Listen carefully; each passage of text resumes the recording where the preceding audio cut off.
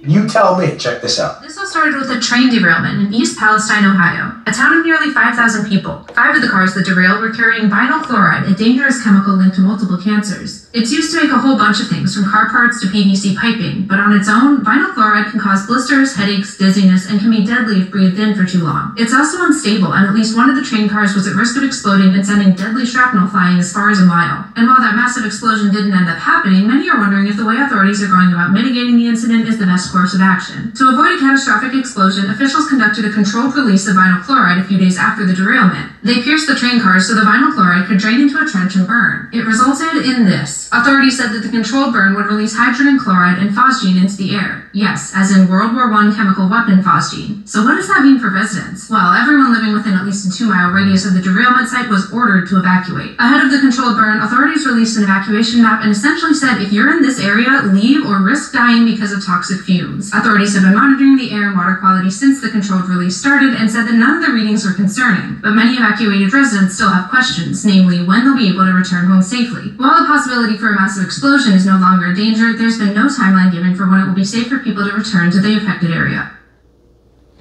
Yeah, what? This is the Dan Bongino show. Those chemicals sound I want to get up to the, we're going to get up to the video by the TikTok guy that I reported on yesterday. Why decide to burn them off? Is this one of those, so let's make this problem go away quickly things? Well, Dan, the government, the EPA, and everyone else, they're suggesting others. Well, I don't trust the government, okay, about anything because they lie all the time. Yeah, I'm not suggesting there's some kind of scandal or cover-up here. I don't know that. I wanted to, one of the things, Dan Bongino, he's never been in the military. And one of the questions that I've got is where were the material safety data sheets on all of this chemicals that they just exploded? Now, you just heard the first report, and I'm not sure where in the video he's going to come up on the TikTok video, but this guy, I can't believe I'm getting my news from TikTok. This is where we are in the United States. We're in the former Soviet Union. Do you understand that as far as our news media goes? I mean, really what we need is radio-free Mexico so that they can beam over, like we had radio-free Europe when we beamed it over in the Soviet Union. We need radio-free Mexico to beam over the news so that we can find out what the hell's going on. But anyway, at least right now, YouTube hasn't censored everybody. We'll get into more of that in a minute. Guessing, however, that I don't take the government's first answer as the right one ever, and if you stick to that policy, you'll probably be better off in the long run. I'm hoping we get to the second video. So what is this vinyl chloride chemical? Oh, this is it. Yeah, this is coming up. Because it sounds a little bit dangerous to me. Well, this gentleman on TikTok. This is it. This is it. This is the video. Kind of chemical engineer. You got to pay close attention to what this guy says. Challenging. I don't know the man personally. I'm not a chemical expert. You've seen this on some media outlets. Conservative media outlets, mostly only Fox has been reporting on this. Everyone else is ignoring the story. Yeah, all of your MSDNC, CBS, ABC, none of those channels are going to report on this. So listen to this gentleman about vinyl chloride. And what it does, basically, when it's burned off. This doesn't sound that great for the environment. Take a listen. Vinyl chloride is really toxic. OSHA has the permissible limit of how much you can be exposed to it during an 8-hour shift as a 1 ppm part per million. Average over 8 hours. So prior to this, the biggest spill of this chemical was in New Jersey, where one train car and about 23,000 gallons of vinyl chloride were spilled, but it didn't catch on fire. Now, this crash in Ohio has 5 train cars. These kinds of tanker cars can carry between 25 and 33,000 gallons. 33,000 Let's call it 250 to 250,000 pounds of vinyl chloride. That's per train car, 5 train cars. There's maybe 1 million pounds of this toxic chemical spilling into the ground and also boiling off into the air. But then it caught on fire. I think this is where the reporting is really bad because no one is mentioning what the byproduct of vinyl chloride burning is. Unbelievable. Of the many byproducts of burning vinyl chloride, one of them is hydrogen chloride. Hydrogen chloride is really unstable and latches onto water, like just water vapor in the atmosphere, and that turns into hydrochloric acid. So right now, government officials from the railroad, both the governor of Pennsylvania and Ohio are calling burning off the 1 million pounds of this stuff a success. but not mentioning that it means that we have hundreds of thousands of pounds of acid in the air, potentially. Wow, that sounds bad. Wow. That sounds bad. What an understatement. It's Chernobyl. Anyway, there were a lot of reports today, and we're going to get into more of the video here because I'm kind of centering on this train derailment story. By the way, I'm going to update my description to the eco-terrorists, warmongering Democrats. That's going to be the theme of my videos from this point forward. So the eco-terrorist, warmongering Democrats have caused all of this. And of course, you know, we now know that they blew up the Nord Stream pipeline, according to Cy Hirsch. The world believes it. I mean, we are basically becoming the most hated nation on the face of the planet. It's unbelievable what the warmongering, or the eco-terrorist warmongering Democrats are doing to the United States. But we'll get more into that in just a minute. So today there were reports that chickens are dying, livestock is dead. There were reports of, and the FDA, where's the FDA? You know, oh my God, they were telling people, yeah, it's safe to go back to your houses. It's not safe. There were people reporting on the fact that their eyes were burning, their skin was on fire, just like with CS gas. I mean, I know what chemical warfare is all about. This is an ecological disaster on the scale that's not even being reported on. Oh my God, our media is just, they've been taken over by the Biden, or the eco-terrorist warmongering Democrats, and that's all. They'll just report on any propaganda that they want to put out to the American people. Nobody knows what's going on. Holy shit, this is the biggest story other than the blowing up or committing an act of terrorism against Germany. By the way, there were other nations that owned a piece of that pipeline that Biden blew up. I don't even understand how they're not going facing criminal trials at this point. But I guess it's just then that's why I said we're the Soviet Union. It's just a matter of time until this nation completely just disintegrates. Just like the Soviet Union did. There's no way that we can exist like this. The world hates us. Every nation on the face of the planet, even NATO is turning against the United States. We're going to be completely isolated here because of the eco-terrorist warmongering Democrats. Oh man, let me get off my box and just report on the things that I wanted you to know. So these people are going back to their houses. They're saying their skin's burning, their eyes hurt. Why are they even being allowed to go back to their houses? Now, I understand I would want to go back to my house.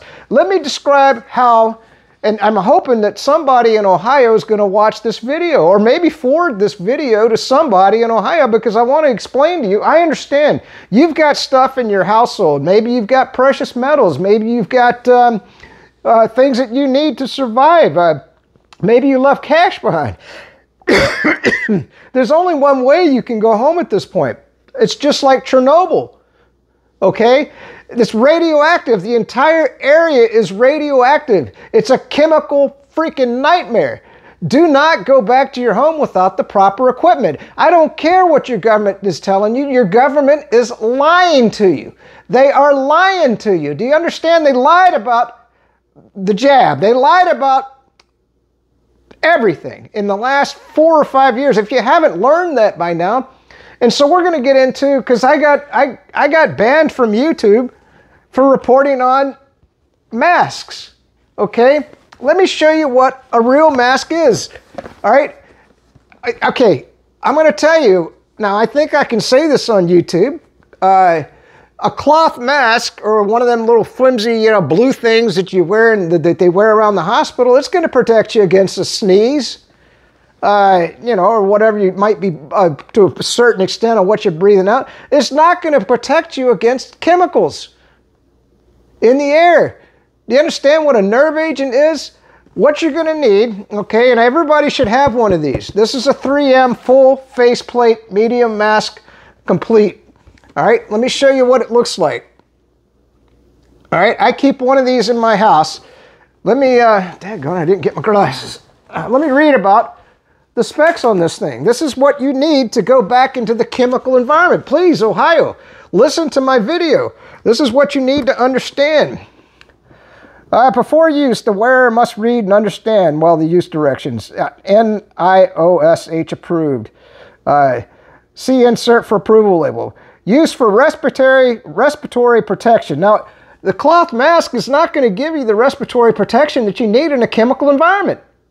Okay, YouTube, you're going to take down my video for saying that? No, it's not going to work. Respiratory protection against certain airborne contaminants when used in accordance with all user instructions. And do not use for contaminant concentrations which are unknown, immediately dangerous to life and health, which these chemicals are. But, I mean, if you got to go back to your house, at least you got some damn protection, right? Much better than the damn cloth, you know, little blue thing on your face.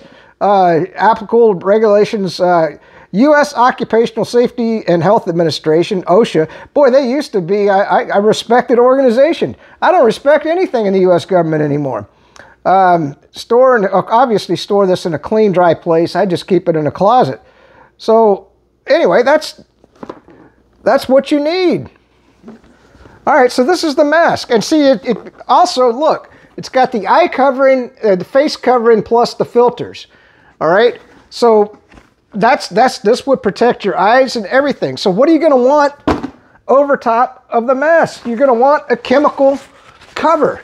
All right, so you put this on over top of the mask, just like so. Okay, make sure you got your skin covered. You pull this down and you tie it off. Okay, this is what it looks like. This is called a chemical warfare suit. Everybody should have one. What the hell's wrong with people? I don't understand it. Now this is a war-grade chemical warfare suit, okay? And this has everything that you need. It's got a charcoal liner, okay? It will protect you against a nerve agent or these chemical agents that are floating down around. So this is what you're going to need to wear to go back into this chemically insane environment to get to your house. I understand you got to get to your house. By all means, get to your house, but don't sacrifice your life to go into a Chernobyl area when the FDA is lying to you and telling, yeah, go home. Don't worry about it. Oh, the dead livestock, the dead chickens, all the dead fish. That's not going to affect you as a human being. Don't worry about it. It's not going to affect you at all. You know, just head on in there and do your thing. So I wanted to make this video to talk about this. Hey, let me read some of this to you. So this is what a chemical warfare suit is. I can't believe. Okay, check garment for proper fit. Use size predictability. Check for your approximate size. Trade items required. This is, let's see what it says. Suit, chemical protective. Let's see, it's just talking about how to wear it. Wear the suit with protective, oh yeah. Wear this suit with protective mask hood. No shit. Of course, you're going to want a glove set. Yeah, I agree with that. And then, of course, you really do want boots. We used to wear those chemical warfare boots, and then we pull the chemical warfare suit and then tie it off on top of the boots. But you can wear pretty much any boot in this type of environment, I think, and probably get away with it. You know, I don't think you're heading into... I mean, you're heading into a bad damn place, don't get me wrong, but I mean, I can't believe that nobody's giving this advice. What the hell? Am I the only person on earth that knows about these damn things? Holy moly. All right, so let's just get... So look, all right, so now he talked about blowing up the chemicals and setting fire to them, all right? I do know a bit about chemicals because I worked on an air base. Okay, that's where... by the way, here's another thing you might want to... Damn it, where the hell is it at? Oh, here you go. This is the Air Force Handbook, 324014, Volume 4. Of course, this is from 1998. UASF Ability to Survive and Operate Procedures in a Nuclear, Biological, and Chemical NBC Environment. That's my manual, okay? I pull it out occasionally. I read a few pages. I always try to, you know, of course, I've already read the whole damn thing. I was in the military. if you don't have some sort of documentation in your house on how to survive a nuclear, biological, and chemical environment, and these people don't seem to have any gear to survive it, I don't get it. Am I just the only prepper on the planet that plans for these damn things? Holy moly. And then, of course, today there were other reports that the chemicals, they're testing for these chemicals in Louisiana. That's how far downstream they've gone. This is a chemical disaster engineered by the Democrats, these eco-terrorists. Holy shit, where's Pete Buttigieg? Oh, the gay guy that got hired because he's gay. Don't tell me he got hired for his qualifications. The guy don't know shit about chemical weapons or chemical disasters. He hadn't even visited the damn train. He probably hasn't even been briefed on what's taking place. And he's supposed to be your Democrat your transportation secretary? The guy's an idiot. Holy shit. I'm on my box today. I'm going to tell you what. This is just unbelievable. So, and at the very least, these idiots that blew up the chemicals or set them on fire should have at least had access to, I assume on the train somewhere that there should have been material safety data sheets, which gives you all of the information. Please, God, don't set the chemicals on fire. Don't blow them up. That would have been in the directions. Who were these people that blew up these chemicals? Do you understand what an ecological disaster? These were probably Democrats. They were probably Democrats that went in there and blew up the damn chemicals. So now we took an ecological disaster and we turned it into a freaking Chernobyl. These people might not ever be able to return home. They're going to lose their farms. They're going to lose their businesses. People are going to die.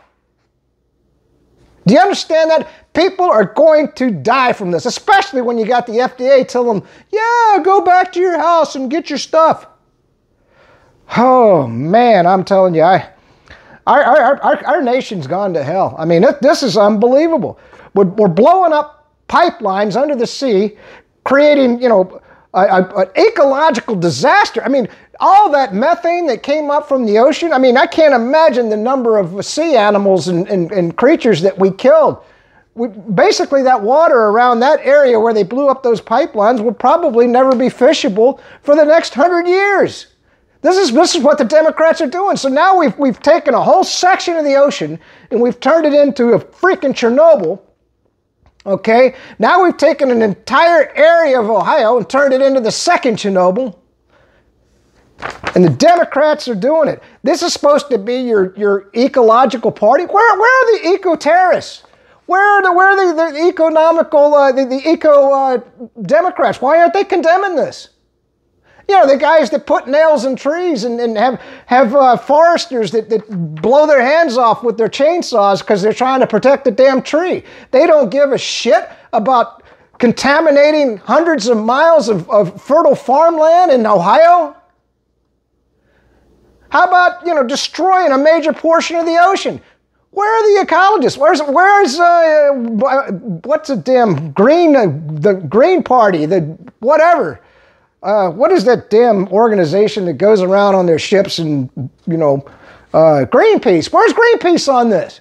Where are them idiots? These leftist lunatics. Holy shit.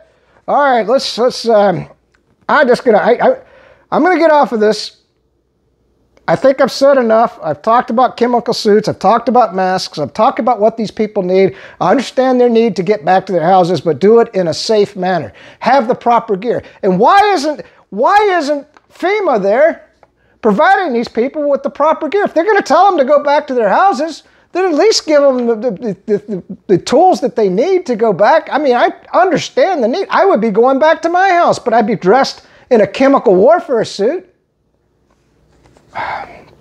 All right, let's get on to the other news here real quick. This is my Watching the World Burn video. So I tried to help you. That's what the main purpose of this video was, to show you what you need in a chemical environment to survive. All right, I know that a lot of civilians don't understand this stuff. All right, so on a financial note, SD Bullion has rounds. They're offering their yearly deal. I can't remember, it's an anniversary, and they're only $1.89 over spot. These are silver rounds, hell of a deal. Right now, so silver spot's only just over $22. I wish I had the money. I don't have any more money. Speaking of money, good Lord, I paid, it was $7,000 I paid for my funeral in advance, and with inflation, I figured I better get that out of the way because I'm not married no more, I'm divorced. Oh, by the way, somebody commented on the plant. Check it out. It's another plant. this is, I had 2 plants in the house.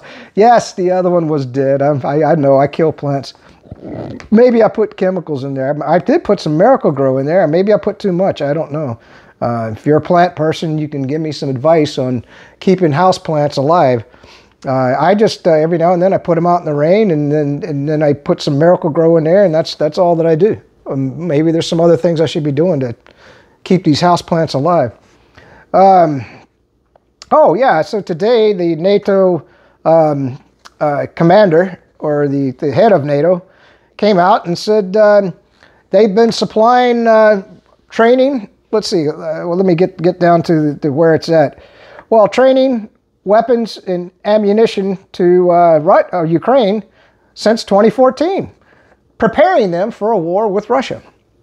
So now imagine, you know, everybody says, "Oh, you're pro-Putin, you're pro-Russia." Yes, I am pro. But somebody pointed out today is that Russia is not our enemy, they're an adversary, okay? I don't view Russia as an enemy, I view them as an adversary, okay? And they should be treated with respect.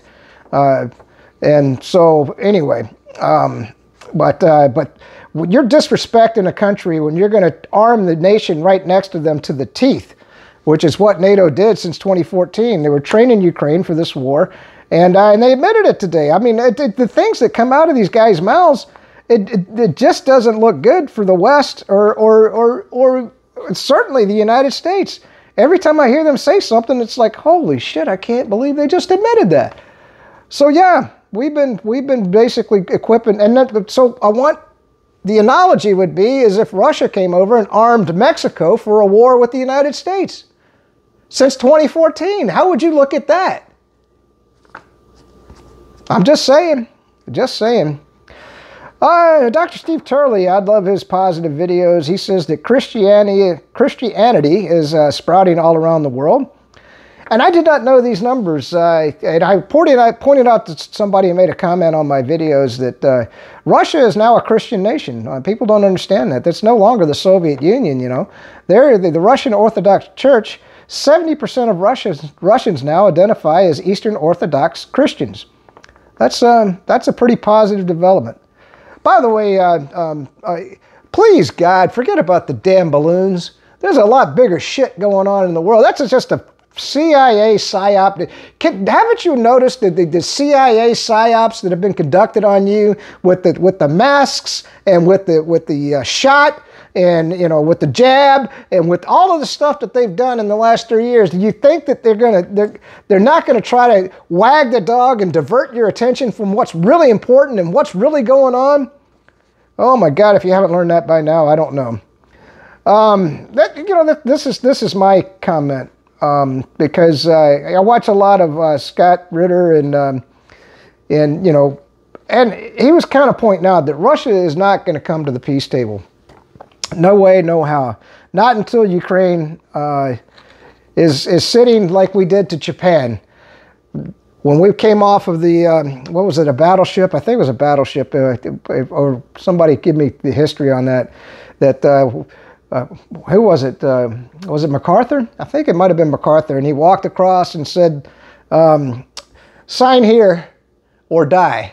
That was basically the message of the United States to Japan, because we just dropped 2 nuclear bombs on their nation. And I think that's where we are with this war in Ukraine. Russia's going to fight this thing until Ukraine, and they tell Ukraine, sign here or die. Because that's the only choice they got at this point, in my opinion. So, and base that on the fact that the Russian people, and I'm going to put this graphically, they are bloodthirsty right now.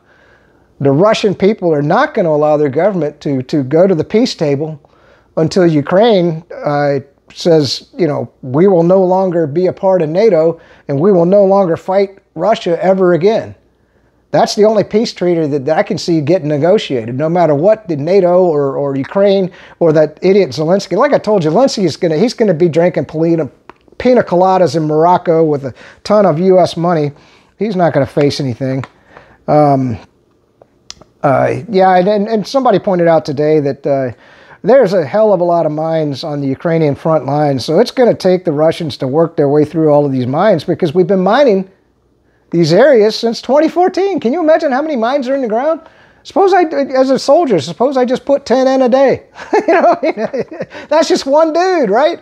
Imagine 100,000 putting in 10 a day.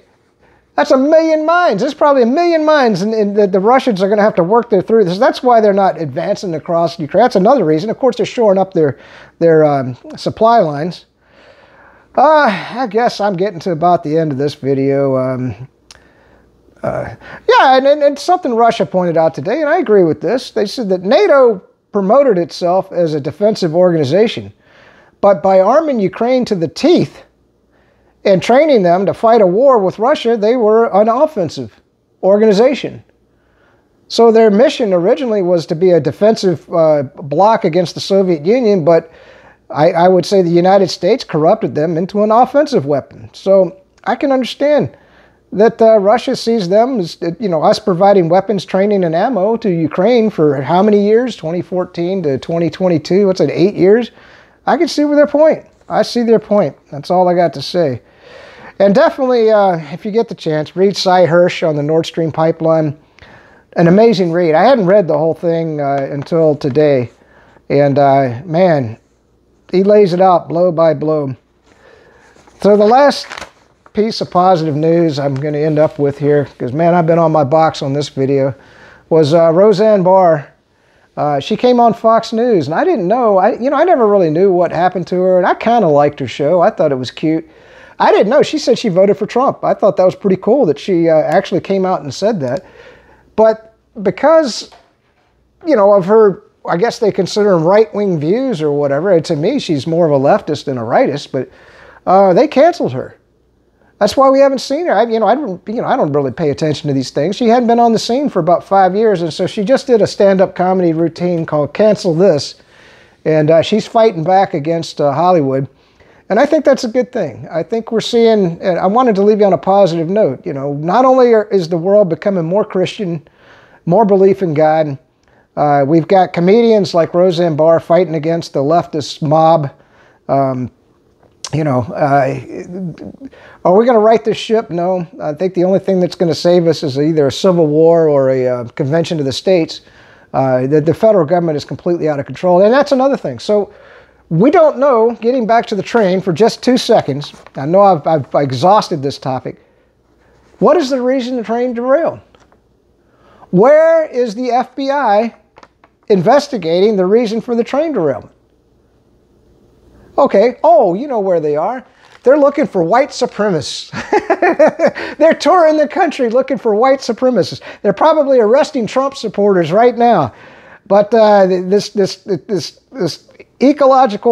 Democrat eco-terror event that just took place, there's not an FBI agent there to be seen. At least I didn't see any today, did you? Have you been able to find any news on it? I don't know. Peace out, stay free, and it's good to live in the free Republican state of Florida. And I'm going to get back to the mask one last time. All right? You can pick up this mask. Now, it took me months to get it, but this is available at Walmart. You have to order it online. You're not going to be able to pick it up in the store. And it might take, man, I think, well, actually, I had to order it about 3 times, you know, because I don't know what's going on with the mask manufacturing, but it took them a long time. But I eventually finally got it, and well, then the price fluctuated. At that time, it was between $100 and $140, and each time I ordered it, the price changed. Sometimes the price went up, sometimes the price went down. But you got to have a good mask in your house. Get you a full faceplate mask. And it doesn't have to, but a 3M. 3M's a good company, at least they used to be. I hope they still are. And get you, and if nothing else, you might be doing a project in the garage with some mirror acid or something, right? And then you're going to need a mask like this. So get you one on hand. Spend the $100. Because you don't know. Maybe the next chemical disaster is going to happen outside your house. Maybe we'll be in a global thermonuclear war, and you're going to want to wear this so you don't breathe radioactivity until you can get out of the radioactive zone, for example. Which of course you're going to need a radioactive, a nuclear, biological, chemical suit. Now, this was another thing I hadn't thought of, was what could you do as an alternate to a chemical, biological suit? Well, you could definitely put some clothes on, long sleeve shirt, some pants. Hopefully you've got some twist ties, or even, I have boot blouses. You might want to get some of those. Tie off your pants at the bottom, put some boots on, and then get you one of those paint suits. One of them full body paint suits that covers your entire body, and then wear the mask underneath the paint suit. So then at least your skin has some protection, because you'll be covered from head to toe. Not only do you have the added layer of clothes underneath the paint suit, you got the paint suit which covers everything from head to toe. You got the boots bloused off at the bottom. I mean, it's not the best chemical suit in the world, and it certainly wouldn't protect you in a massively radioactive environment, but it should do pretty good. And then, of course, when you get to wherever you're going, hopefully you get out of the highly intense area, you just burn. You burn it all. That's what you got to do. And hopefully there'll be some decontamination unit, but not with our U.S. government. Hell, they probably don't even have civilian decontamination units, for all I know. All right, peace out. Stay free.